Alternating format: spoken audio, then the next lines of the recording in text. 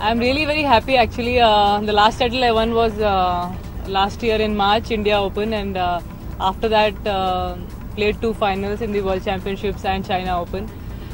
Very happy because I had one severe injury in my Achilles and I came out of it, and I was struggling with the injury for a couple of months, but finally I'm very happy because this victory was required, as there is this important tournament coming up in August, Olympics, so everyone is looking forward to that, and I was really wanting a victory so that I get the confidence to play against all these top players.